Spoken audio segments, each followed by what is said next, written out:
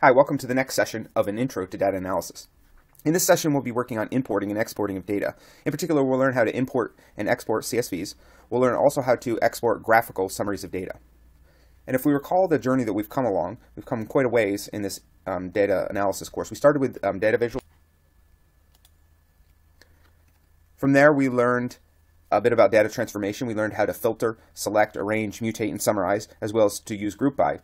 We then applied these skills as we moved back into data visualization. We picked up some additional theory to help us understand how to represent data via geomes and aesthetics. We also learned how to show particular relationships that we're interested in with various plot types or geomes. And from there, we applied these skills to exploratory data analysis. And this is a technique to really dive in and understand your data. It's an iterative three-step process that you just continue snowballing through until you really understand your data. It starts with a question. You use data transformation and or data visualization to understand that question. Along the way, you refine the question or you pick up new questions and you start the process over again. From there, we moved into data tidying, and we learned that oftentimes data comes to us in not such friendly formats, and we learned how to tidy our data using the gather function. And we take data and we give every single variable its own column and every observation its own row. In the following session, we learned how to do joins and binds to combine data sets into a single data set. In this session, we'll be concentrating on importing of data and exporting of data. For the importing, we'll learn how to import CSVs, which is a very common file type, and we will learn how to export CSVs and also how to export data visualizations as well. We'll primarily be using the readr package to import and export the CSVs, and we'll be using ggplot2 to export the visualizations. And if you recall, in the last session, we learned about joins, left joins and inner joins. We learned that keys need to match up between tables, and we also learned about binds, row binds, which are often pretty useful, and then column binds, which are less useful because they make quite a few assumptions about the data. In this session, we will be learning about importing and exporting graphical and tabular formats. So let's dive in. Let's learn how to read and write tabular data. Now, I've never found a file type that I could not read into R. You name it, I've been able to read it in some way, shape, or form. The file type that we're going to concentrate, though, on in this session are CSVs. And the reason are they're a very common file format. They're exported by SQL, many SQL programs, for instance. Commonly, they're stored in this file type for academia. An Excel file .xlx can also be converted into a CSV from within Excel. So we're going to concentrate on the .csv file format. Plus, if you learn how to read in a CSV, a lot of this process is generalizable to the other file formats as well. So pretty simple. So I'm just going to lay out there how you read and write all in one slide. And we'll be using the tidyverse package to do this, in particular the readr package, which is part of the tidyverse. So you need to call that up with the library tidyverse. And then to read in the data, you'll use read_CSV. And the first argument to it that you need is the path to your CSV. And you'll usually want to assign that to a variable using the assignment operator. And depending on how big your file is, you probably want to just assign it to a variable and then do your transformations on that, tidy it up and such from there. To write out a file, it's the similar type format, write_CSV, but your first argument is going to be the object. So for instance, we were working with a serial data set. If you wanted to write that out to a CSV, you'd go ahead and put that serial object in as the first argument. The second argument is the path to where you want to write the file, including the file name and then .csv. Some things to consider when you're reading and tidying up. And the first is missing values, and the second are the data types. So missing values can come in any shape, flavor, and format. I've seen all of these here. And you can specify what your NAs are. So for instance, by default, read_CSV doesn't consider null to be an NA argument or a missing value. And this is how SQL, for instance, will store its missing values. So to say, hey, these are the values I want you to consider missing, you just give it the argument NA equals, and then you give it a vector of all the arguments, or all the string types that you want to be considered as missing values. Another consideration are the data types. Now, when you use read_CSV, it tries to guess what the file types are from the first 100 or so rows, and it's usually very good. These are the types of variables it will try to guess, but sometimes it will do not such a good job. Sometimes you'll have a GUID, for instance, an identification number, and the program will consider it to be a number, and in reality this should probably be character. If that's the case, then you can explicitly set the column types with call_types argument inside of read_CSV. Now, how do we save visualizations? Well, ggSave does it. It's pretty awesome. So you make your plot. Let's say we made this box plot, right? We plotted it to our window, to our graphics window. All you need to do is say ggSave and in the path to whatever you want to save it as. And you can save it as any of these file extensions. So for instance, if you want to save it as a PNG, all you do is you say the file name .png. If you want to do PDF, you put the PDF on the end. Okay? So let's do some coding now. Okay, let's get started with coding up, reading and writing graphical and tabular data. Let's start by loading our dependencies here. Now let's learn about writing a CSV. So it asks us to use the BP underscore cylinder 6 dataset. Looks like this. And it's a subset of the MT cars dataset. It's found in example data. If you want to learn more about it, question mark that dataset. Okay?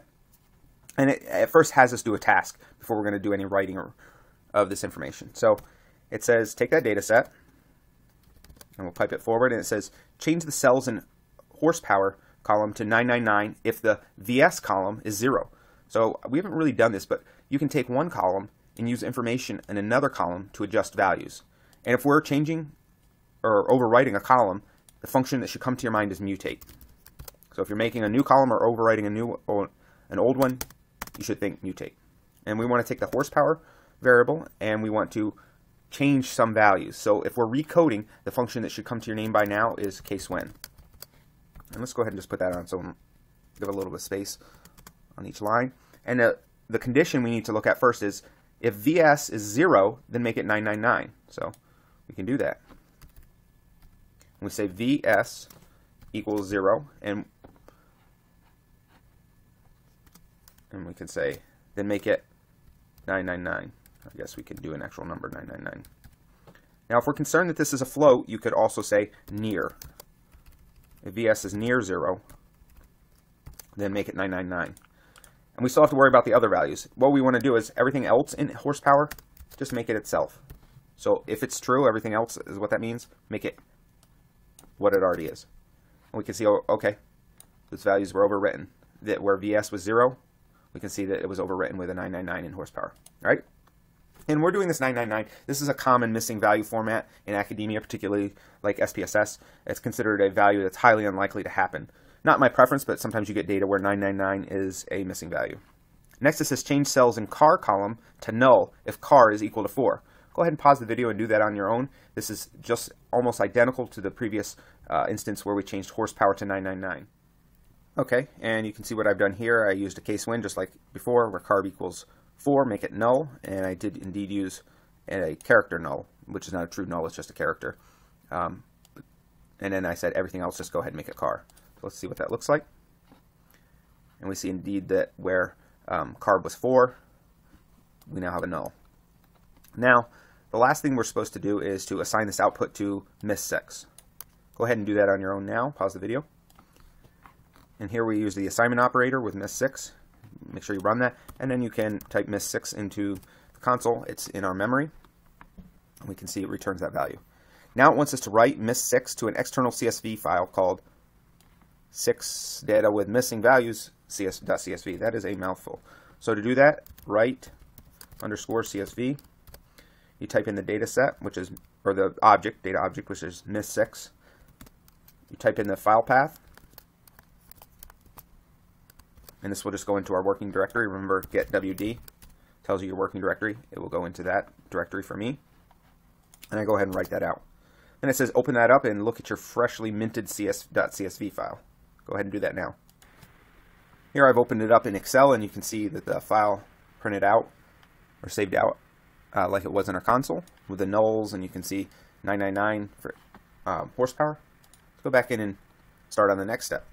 Now it wants us to read the contents of that same file back into R. So I often, if I have just written something out and I want to read it back in, I can grab the same exact code, and I do this little shortcut. I cut and paste it, grab the first object name, delete it out, put it in front, and write the assignment operator. And you read it right back in. And it gives you an error message because you also need to change write CSV to read CSV. And you read it right back in. We could have called it whatever we wanted to. We could have called it miss6 2, you know. Now, there's kind of a problem though. And the problem is that those null values. Often you will get data, particularly if it comes from SQL, where you have null and that's actually missing value. And right now it's not being recognized as a missing value. Same with horsepower with 999. I doubt there's any cars with the 999 horsepower. Well, maybe there are, but they're probably outside of my price range. So what we need to do is to convert this to proper missing values when it's being read in. Go ahead and pause the video and try to do that on your own now. Okay, so I'm just going to cut and paste from the code we just wrote up above, down below.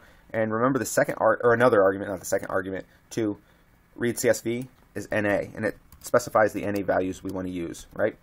And we know that quote, quote, or blank cells, we know that NA, we know that null cells could be, and we know that 999 could be. Let's go ahead and reread that data in.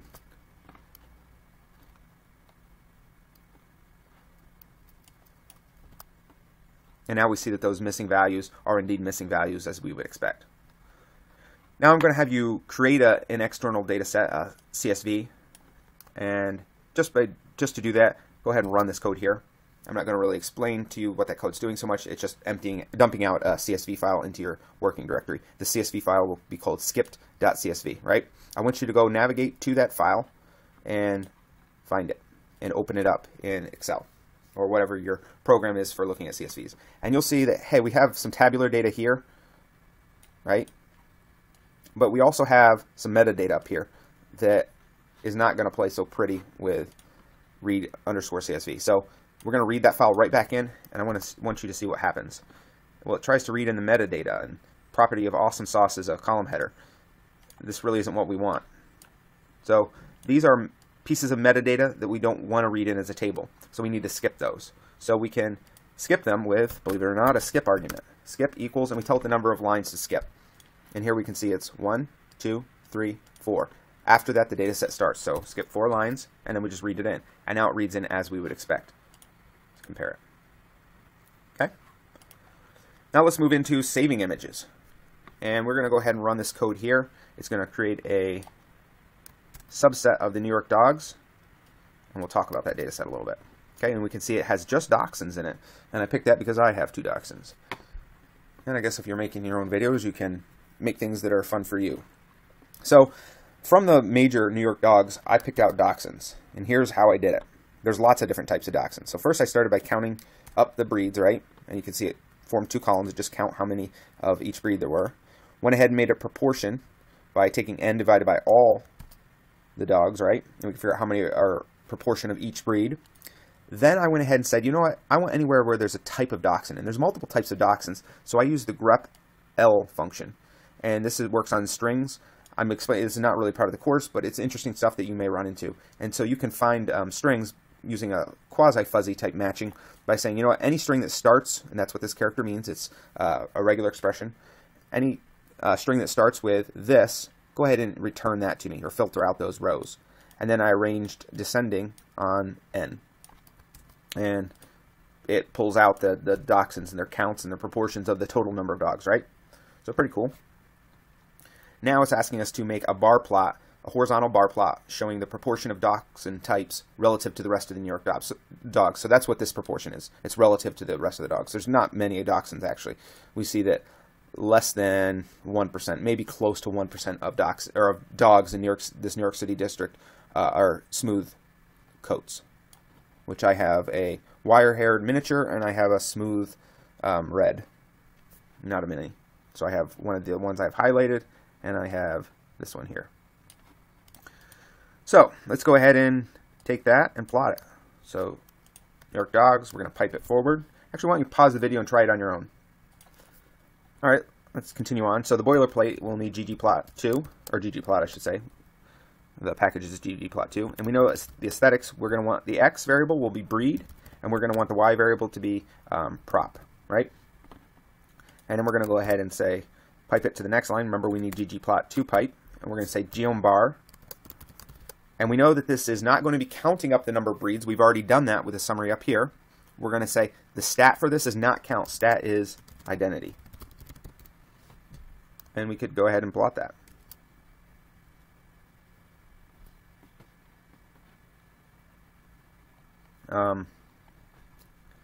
You see a bit of a problem though. And the problem is it is not ordered, right? So we have something here. Actually, we've got a number of problems. So the first is this needs to be horizontal. So let's go ahead and make it horizontal so we can read things, and then we'll talk about other problems. Okay, now it's horizontal, and you can see this dachshund long-haired miniature. This is not ordered. It looks close to ordered, but it's not ordered. So if it's ordered, what are we going to have to do? We're going to have to make a factor. So that means we're going to have to change the breed to be ordered, an ordered factor. So we're going to overwrite that column, so we're going to use mutate to do that. And we know that it's going to be breed that we're operating on equals, and we'll say factor breed, right? We're going to say levels equals breed. We know they're unique already. We go ahead and plot that now. Now it's ordered. But let's say we wanted the order to go the other way. I think what we'd want to do then is take the levels for breed, and there's a couple things we could do. We could instead go reverse around breed, which is a new function for us, and that works. Or we could say, you know what, before we arranged it descending, let's arrange it ascending, and we'll get the same effect. All right? So now we're doing, I think, everything it's asked. We've made an ordered bar plot showing the portion of dachshund types relative to the New York City dogs data set. All right, we've done that. And then it says, what story can you tell with a graph? Well, something that's interesting, if I'm comparing right off the bat, we can see that the smooth red coat makes up, it looks like to me, more than all the rest of the dachshunds put together. So we could actually test that. You know, we have a new question. Are smooth red coats, do they outnumber all the rest of the dachshunds put together? Eyeballing, I say that's true, but is it? And we have the skills to do this. We could make a plot, but it's easy enough. This is easy enough to cognitively deal with. It seems like a binary variable we want to make, right? So we could basically take the counts here for the smooth coats and count it against everyone else. So how would we do that? Well, in a sense, we need a new variable. We need to say these guys versus everyone else. So that tells me we need a new variable. Mutate right away springs it in my mind. And we're doing regrouping, essentially. And so we're going to take breed.